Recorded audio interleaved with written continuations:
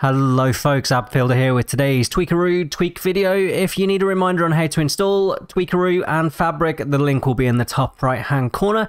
And today's tweak, we're looking at the hand restock. Can't believe I haven't done this one sooner. I love this one when I'm building large projects. So first off, I'm going to make sure I'm in survival mode. I absolutely am. And then X+C to open the Tweakeroo menu. Right, we're going to go into tweak hotkeys because I do normally have this one set with the hotkey. And we're going to type in restock in the search bar. TweakHandRestock. We're going to left click on this one. We're going to set ourselves a key. I normally have this set to Control+T. I have no idea why. I'm just running out of key combinations. Okay, just click somewhere in the space and then we can reset it if we need to. Tweak toggles, so we can actually turn it on and off in here if we don't need it all the time. That's a terrible search word. There we go. So we could just turn it on and off there. Okay. Let's come out of there.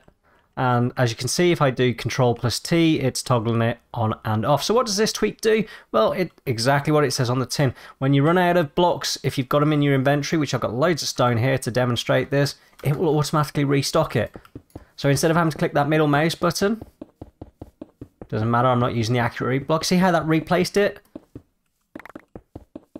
There we go. As it gets down to, there we go.